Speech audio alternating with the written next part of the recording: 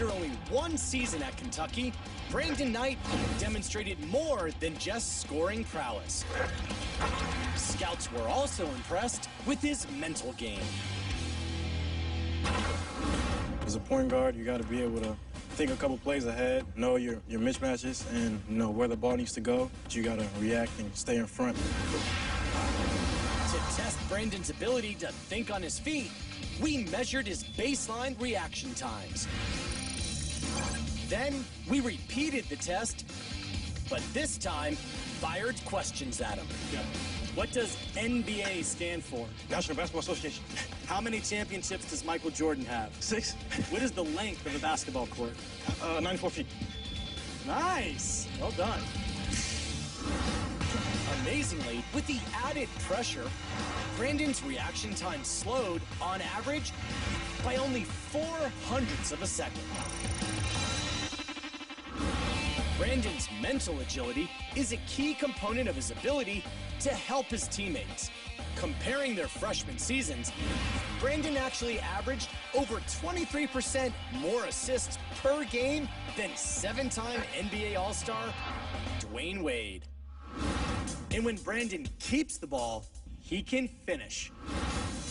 On a straight-up 14-foot jumper, Brandon goes 8 for 10.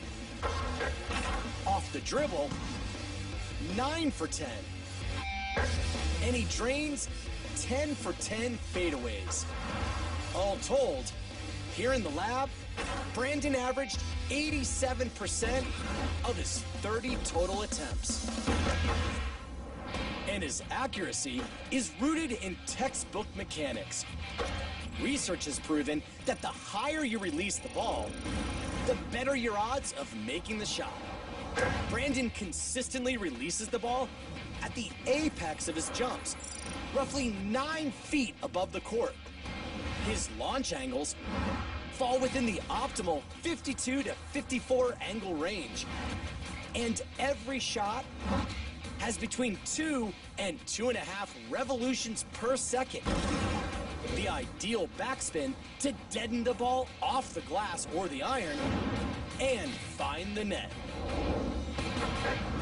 Brandon Knight's mental and physical attributes enabled him to break Kentucky's freshman season record with 657 total points, 60 more points than Derrick Rose scored his freshman year. And Brandon played 2 fewer games than Rose. For ESPN Sports Science, I'm John Brinkus.